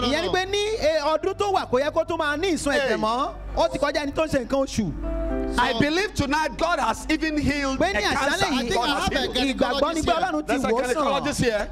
Gynecologist. Dr. Nabia, she here? Is there any gynecologist? Please come. Ìjẹ́ ẹni tó mọ̀ nípa ìwòsàn tí àwọn obìnrin wà ń bí ó ti ń bọ̀. There's a gynecologist. Ẹni tó mọ̀ nípa ìwòsàn tí àwọn obìnrin nìyí. This lady is bleeding. She was bleeding, but the bleeding has stopped. Ó ní ẹ̀sùn ẹ̀jẹ̀, ó sì dúró kí ló lè fà á. Fibroids. Fibroids? Ó lè jẹ́ oyún ìjú ni. Endometriosis.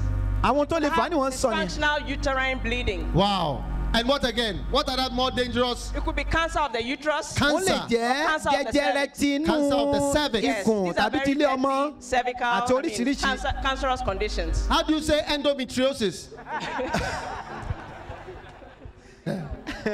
Ó jẹ́ ti èdè òyìnbó. At her age, it's most likely that she had a cancer of some sort. At her age? Yes. Everybody stretch out your hand. This lady is being healed of cancer or whatever sickness that enemy is planting on her. She says she felt it. Unless you don't believe in the Bible, but the woman in the Bible, she was also in church. Arákùnrin tó wà ní bíbélì náà wà ní jọ́ọ̀jì. Ó rí pé ẹ̀jẹ̀ náà lọ ni. Thank you for your mercy and your healing power. Give the Lord a mighty clap of praise. God bless you. Quickly. 5 years ago, Mama had an accident, and this is how she was being walking. This is how she used to walk. 5 years. Accident ìjàmbá ọkọ̀ bí ó ṣe rìn nìyí. And now, tell bí ó ṣe rìn nìyí ṣùgbọ́n now, after the nísinsìnyí. healing, tell her. Kí ló ṣẹlẹ̀ báyìí ẹ̀rìn bí ẹ ṣe ń rìn báyìí? Now. Kí ló ṣẹlẹ̀ báyìí? Now when. Bẹ́ẹ̀ni bí máa ń dé ṣọ́ọ̀ṣì mi lè dúró ṣìsìn máa ń jókòó ni.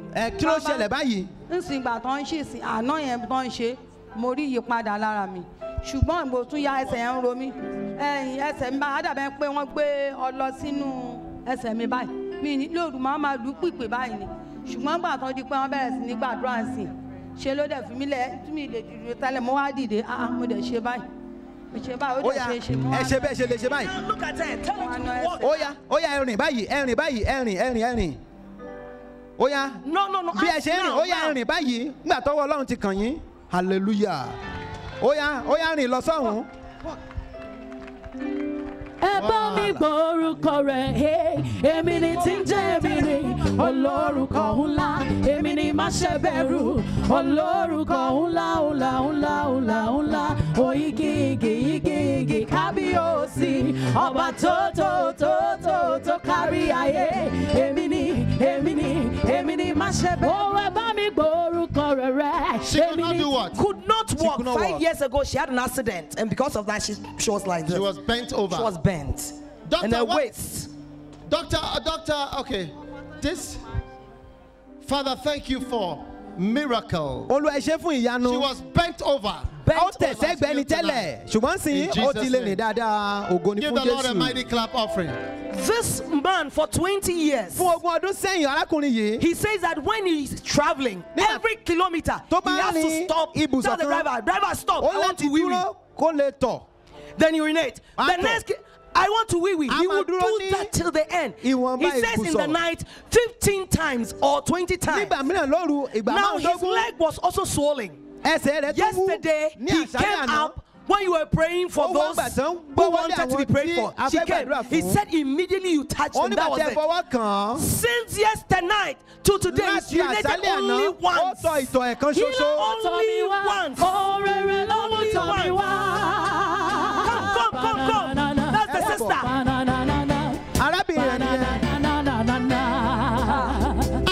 It's fantastic. I need a doctor here. You talk. Let him talk. Praise the Lord. Hallelujah. God is real. I parked my car in the Ado. That was on Monday. I came here with the transport. On Tuesday, I woke up. My leg became a mortar. My house is just opposite to Hati. My neighbors are here in the church. Are here in the crusade. My leg became a mortar. I said, God, my leg is becoming a mortar. Mortar is what? As big as mortar. I couldn't raise it. Yes. My neighbors are here. My house is opposite to Hati here. I carried my leg here. When I came to church the first day, devil is wicked. There was no money for me to give offering. I lose my wristwatch. I drop it in the offering basket. I said, God, this is a seed. The problem became worse. When the Spirit of God told me that the following day I'm going to perfect it. When I came here, he said, you will touch the man of God. I said, how will I touch the man of God? It is either you touch the man of God or he touches you. After the crusade, I came here. These people stopped me. This man is there. He hurt me. I said, I have to go. I came under this place. He's there. I came under. I crept under this place. He's there. Yesterday I crept. When I got there, the man hurt me again. I pushed him. I said, I have to be hit. Let me go. This man is there. They want me to touch my heart. I got home. I slept like it. I woke up around 12 o'clock. I discovered, I said, is it not time to urinate? He said, no more urination. I look at my leg has disappeared. I said, wow. My neighbors are here. My house is opposite to Ati. And they said, Jesus, you are great. You are great.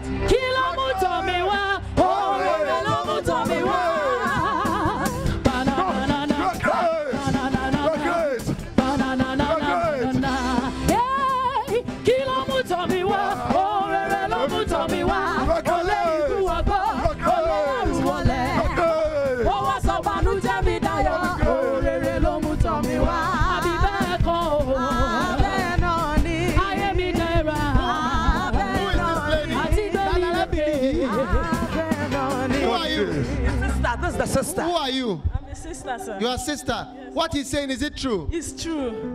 He urinates every night. Even his leg was swollen 3 days ago when we came for the crusade. I came for the crusade too. And he wee-wees all the time? Yes.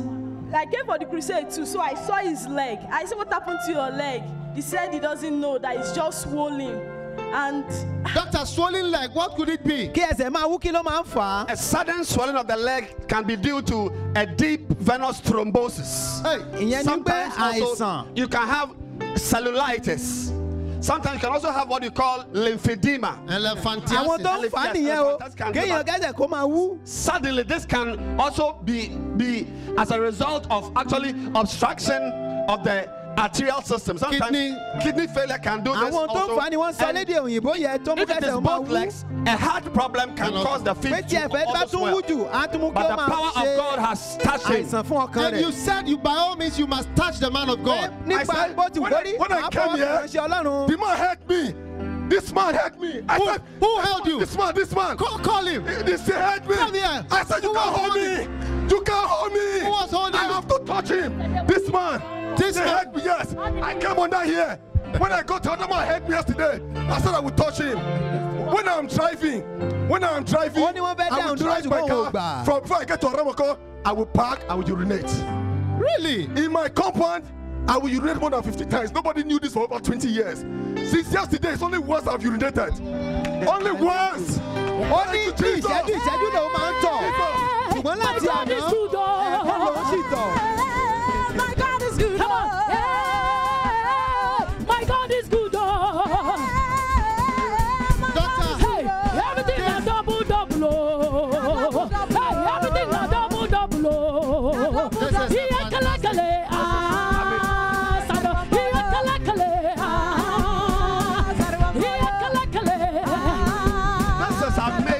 It's a fantastic miracle. What has happened here? You need to have about 2 to 3 months of medication for this. In fact, some of them don't even get healed. The wee-wee sometimes can even be due to either diabetes. Infections can cause this type of. I mean, God has done a multiple healing for you. Thank you for your great, powerful healing. A multiple healing tonight. Fantastic miracle. When this man goes to toilets, blood comes every time. It's a constant part of that activity. But since he came to this crusade, he said for the first time yesterday, when he went to the toilet, there was no blood at all in the stool. He has done it again today, and there's no blood at all. The Lord has done this fantastic miracle. Let him speak. Yoruba, let him speak. More than 15 years. Sir, I go anywhere, then tell me, say, now somebody is do me like this. Sometimes I go hospital, go operate myself because of that blood. Now woman, not supposed to be the blood, But why man they bleed the blood when the woman wait for bleed the blood. Anywhere, I take anything when I tell me I do. See yet. That is no come out. The thing no come out. The blood no come out from there. When I come here, David was as day. When I hear your voice, I come here. I sit yesterday morning. I can never see blood again. Wow. Hallelujah. Only lana. He said when he goes to toilet, it's like menstruation. That's only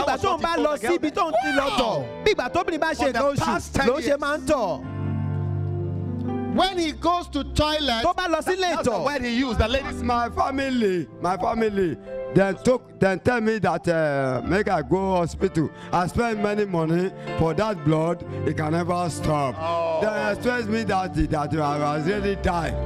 But you see what doctor could not do. Jesus. Have you accepted Jesus as your savior? God is my savior. What the doctor, with anybody with the love, they never been do before. But I thank God, my God, that the God will do it for me. Wow. This is what? Hemorrhoids. Hemorrhoids. Bleeding chronic. Classic. The power of God. Power of God. Power of God. You see? The power of God. You see, the testimony is interesting for 15 years. Always. A man menstruating. That's man what menstruating. Give everybody, give Jesus a mighty clap offering. Listen. Where is the man who gave his watch? There is the guy who came here. His leg was swollen. Tomorrow night, I'm going to take a special offering for your miracle. Apart from the offering that they will take. And I believe that that seed will be a seed for your miracle in Ijero in the name of Jesus. So tomorrow when you are coming, come with a special offering for Healing Jesus Crusade. God will bless you and God will heal you. Amen.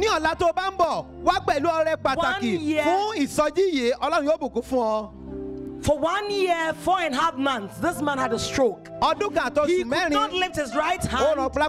He could not lift his right leg, and he could not talk properly. You remember when the evangelist was preaching, he talked about the stroke, that the part of the brain dies. Exactly that. But when you were praying, the power of God came on him. He said, when you said you should do what you could not do, he said suddenly he lifted his hand, and the hand went up, lifted the leg, and he could also not talk properly. He said it was slayed. He could not talk properly. Yes. Kilo shele. Hallelujah. Hallelujah. Modiko shele. Moti lo ọdún kan àti oṣù mẹ́rin àtijọ́ méje bá ọdún kan àti oṣù mẹ́rin àtijọ́ méje gbẹ̀lì ṣókì ti kọlù mí gbẹ̀lì mo ti gbàdúrà síká mẹ́ẹ̀ẹ́ ṣoògùn o ṣùgbọ́n mo sì ti yálé olóògùn bá ọyàn bá ṣe òótọ́ dáa jù mo ti yálé olóògùn tó olùgbà wà nínú àdúrà kan kọ́ kí bàbá gbàdúrà fún wa ni mo nà àkàmì kẹjọ náà tẹ́lẹ̀ ọjọ́ náà ọ̀sẹ̀ mi ojú jamẹ́lẹ́ ojú kùsìbò òun ètì ẹ̀sìn làtó mo dẹ̀ ti gbà sí pé lágbára Ọlọ́run á là tán pátápátá. Ó ti là. That is saying the voice is clearing. Where that is clear. He could not lift his hand. He could not lift the hand before, but now he can lift it up. And the voice that is not clear is clearing. Ask him. He could not lift his hand. He could not lift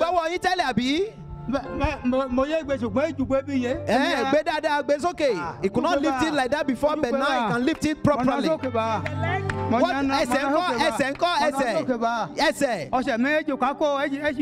You cannot bend it before. Oh yeah, do it. Oh, look at him matching. Doctor, stroke is healed. This man could not lift his hand. What does it mean? It means the brain.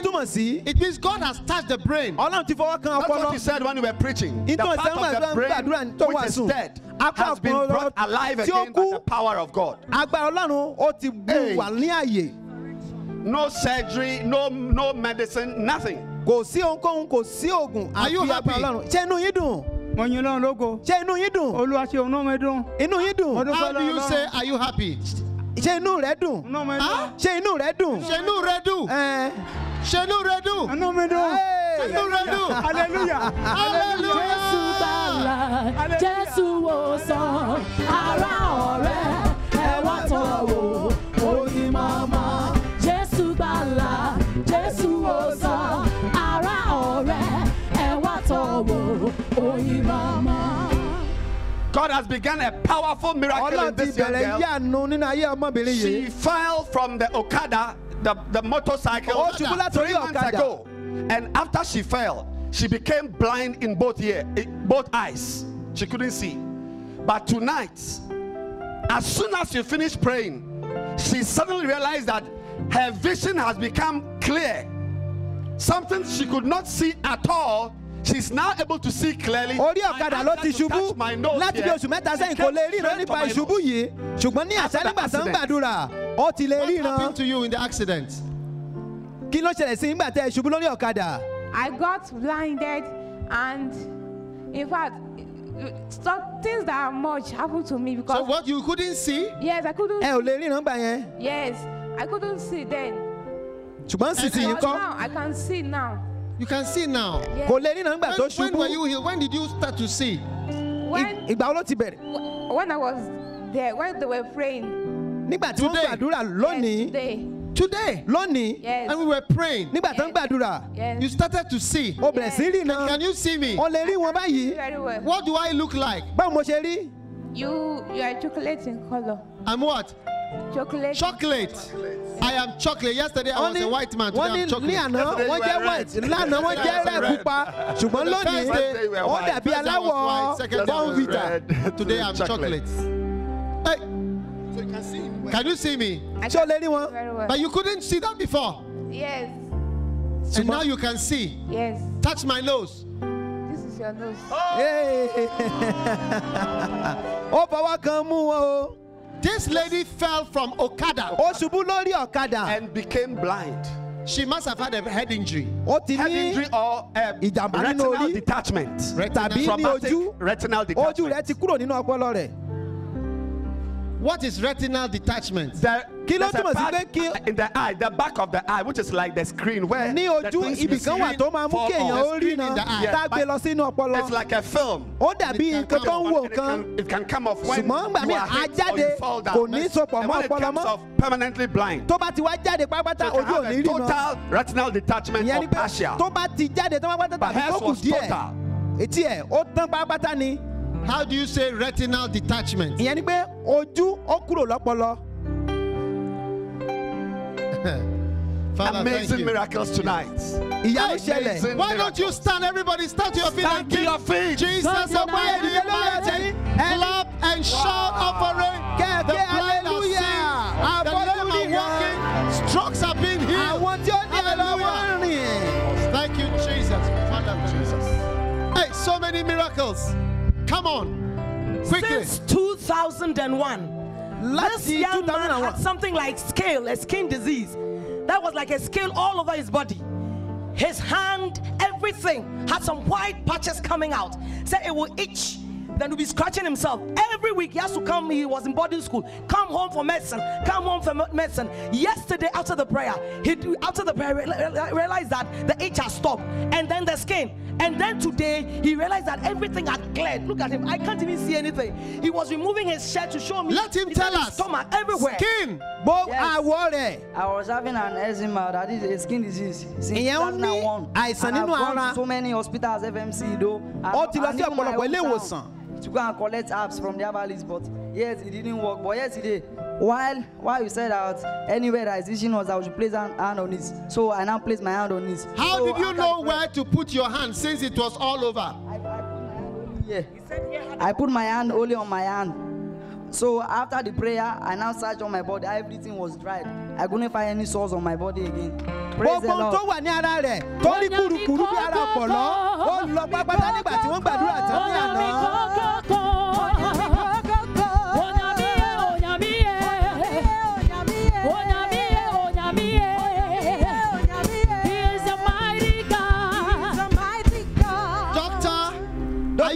listening to miracles that are happening? Today we are in a hospital watching miracles. Biological cases. I see.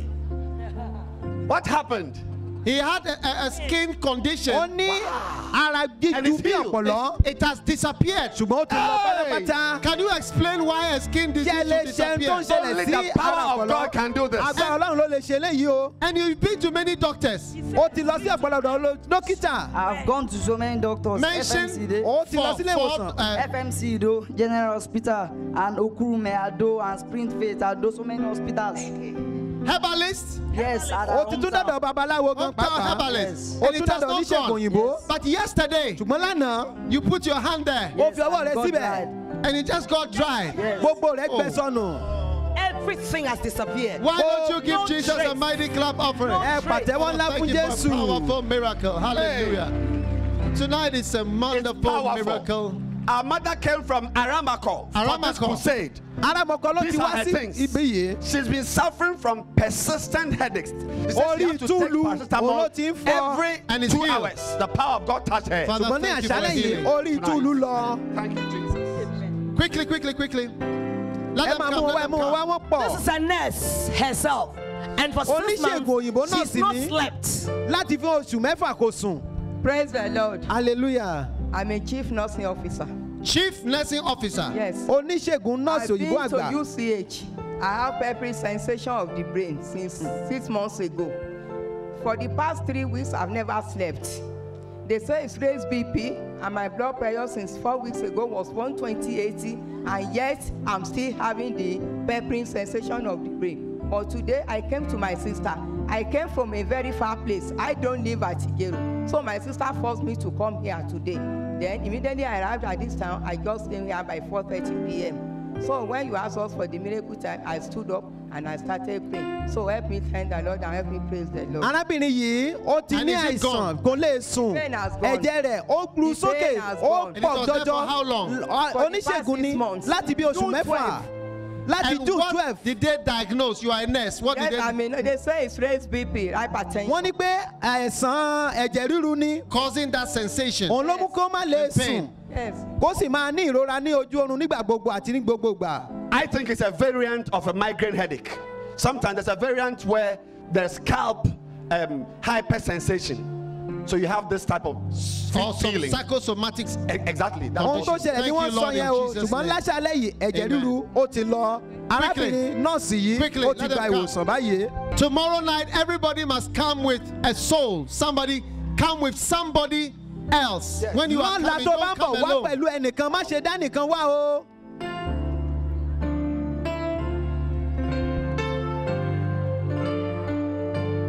What's happening over miracle is happening there. Strength in the name of the Lord. Thank you, Jesus. Father, thank you. Thank you, Lord. Thank you, Jesus. Thank you for the healing. Thank you for the healing.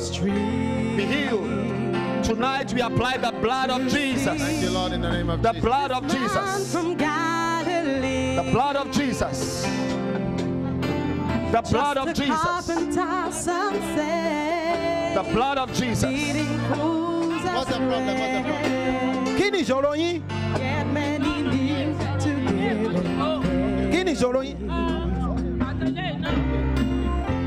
And in his eyes the glimpse that power that sees the heart of all men,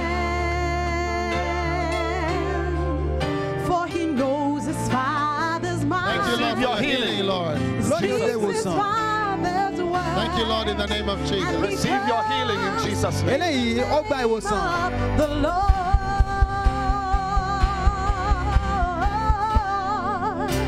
And there Father, thank you for your healing. Receive your healing in Jesus' name.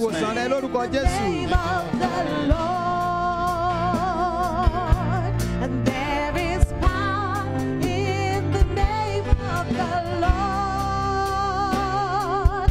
And there is power in Jesus' name. In Jesus' name. In Jesus' name. Be healed. Be healed. Be healed in Jesus' name. Be healed. Be healed in Jesus' name.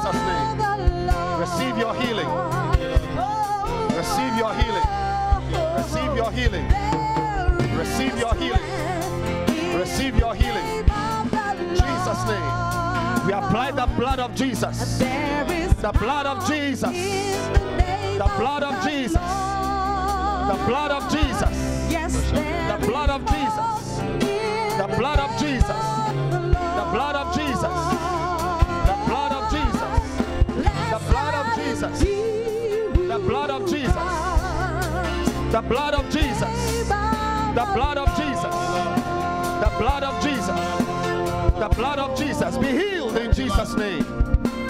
Be made whole in Jesus' name. Receive your touch tonight. Receive your touch. Receive strength tonight. My strength is nearly gone. Receive strength tonight. Receive strength tonight. Thank you, Lord. Receive strength tonight. Just depend. Yes. Receive strength tonight. Yes, Lord, in the name of Jesus. Receive strength tonight.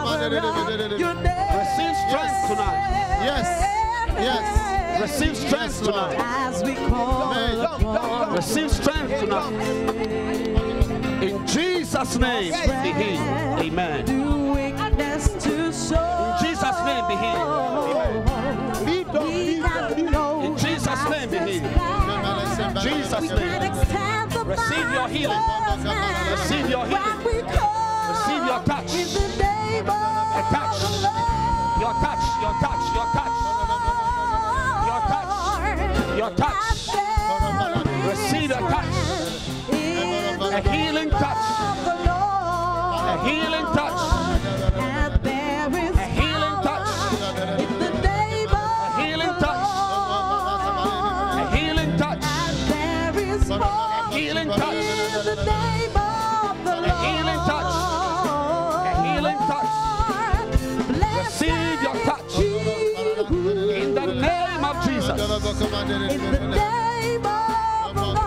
the name of Jesus. Receive your touch. Receive your touch. Jesus, thank you. Oh, Jesus. Jesus. Jesus. Receive your touch. Receive your touch. Receive your touch in Jesus. Jesus. Jesus. Jesus. In Jesus' name. Jesus' name.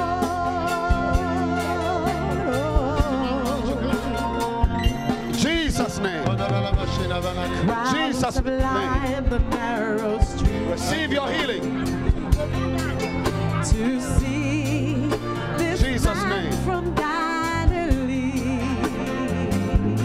In Jesus' name. Just a carpenter, some say, leading fools ọmọ kan ti sọ̀rọ̀ tí ò tí sọ̀rọ̀ rí. Yet many kneel to give him praise. Be healed, be healed, be healed, be healed. Be healed, be healed, be healed. Be healed in Jesus' name. Oh, Father, we thank you for healing, for miracles, Lord. Thank you for your power, Lord. For your power, Lord. Thank you, Jesus. And he speaks his Father's Be healed. word. Be healed. He comes. Be healed.